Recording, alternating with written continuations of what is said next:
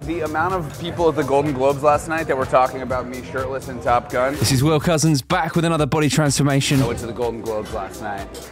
Look, if you want to star in a romantic comedy, you need to be rom-com ready. I'm about to get in shape for a rom-com. I mean, if you're not rom-com ready, you're not going to land the role. Shooting in Australia, I gotta have my shirt off a lot, so I gotta look good. Glen Powell needs to be movie star fit 24/7. When we're training in here, I cut out alcohol. Sure, you want to hit up the VIP and have a couple of drinks with your actor mates, but you can't do that. Not at this level, Glen. I'm so sorry, Eddie. I'm so sorry. What'd you have? I'm so sorry. A lot of tequila. I'm so sorry. Serious? I'm serious. I'm so sorry. Should have been no to the tequila and yes to the chicken, broccoli, and brown rice.